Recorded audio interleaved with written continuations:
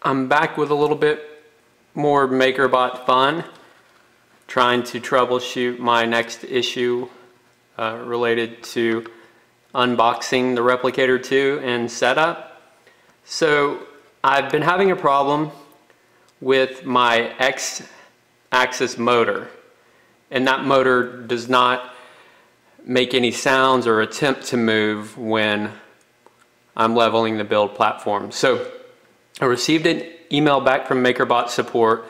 What we're going to do is we're actually looking at the MakerBot, they call it the Mighty board, and there's the X-axis, Y, and Z-axis, and these guys are referred to as the BotSteps. And what this test will tell us when I switch the X and the Y and do a test, if the problem persists and it stays with the X-axis, then that will tell us that since we know that the Y-axis works and the controller is now over here, the problem should be with the X-axis wiring harness for the motor. But if the problem moves over to the Y-axis, because we're taking the X-axis stepper controller over here, and if we see that problem over on the Y-axis, meaning that it no longer moves, we have a problem with the BotStep. So we're going to give this a try and find out what's going on. Okay, I've switched the BotSteps on the Mighty board. I'm going to flip the MakerBot over and try to level the build platform and see if the X-axis now moves.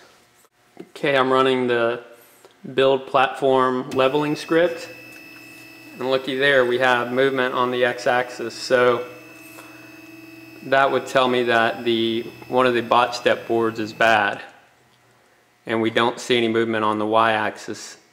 So that's indeed the problem. So I'll be following up with MakerBot to find out if they can replace that for me.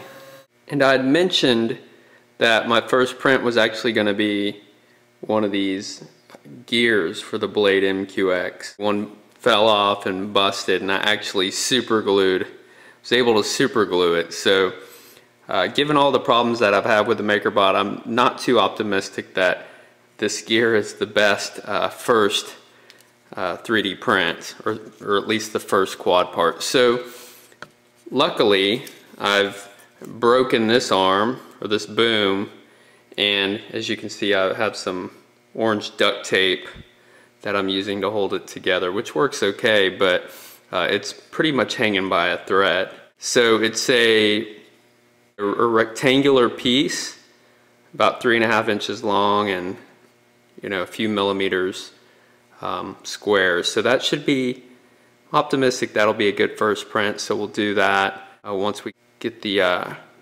platform leveled and start printing. I'm anxious to get up and running and get that part printed and show you guys how it looks.